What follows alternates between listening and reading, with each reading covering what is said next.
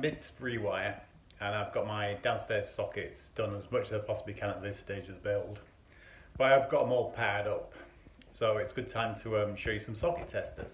As I've got two socket testers, I thought I'd do a little versus. We've got the Kewteck 103 and we've got the Reenwee RCT4.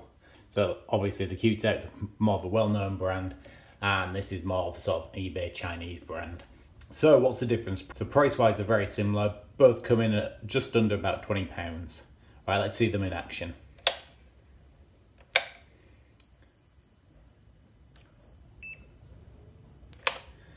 So you can see it there, the Kewteck works on an LED system.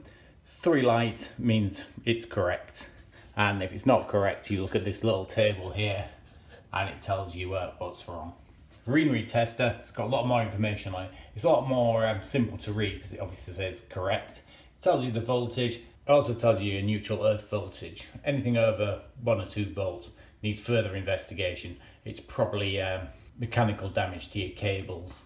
So both pretty much doing the same job there. A little bit more information and a little bit more readable on the Chinese one there. The advantage of the Chinese one, it does have a non-contact voltage detector built into it. So if you hold it to a live cable, it will beep live. Obviously the Kewteck won't do that, and if you're going to buy a Kewteck device to do that, it's about another 20 quid. So this is more of a 2-in-1 tester, which makes it slightly better value. And if you want, you can do a basic RCD test that will just trip the RCD out. So there you go. As I said, they're very similar prices.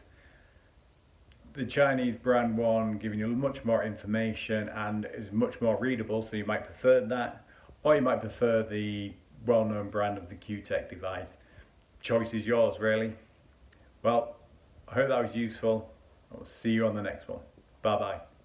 Please don't forget to like, subscribe and comment. Thanks. See you on the next one.